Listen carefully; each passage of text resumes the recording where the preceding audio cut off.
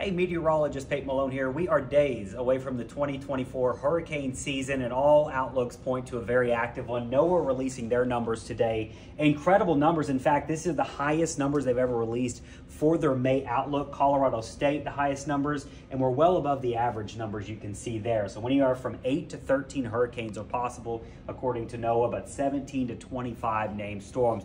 Why this unheard of forecast? Well, we're going into La Nina. That usually increases activity, but this right here, record water temperatures already. In fact, water temperatures right now in this part of the Atlantic are indicative of what we see in mid-August. It's late May right now, so that's one of the big concerns we have as we get into the heart of the season. Now, right now, nothing of big concern. We've got one little feature near Cuba and the Dominican Republic. Not much to it. It's going to lift out to the Atlantic here. A whole 10% chance of it becoming a tropical low, maybe a subtropical low. But right now, things are quiet, but that could change in the coming months as we head into the peak of the season.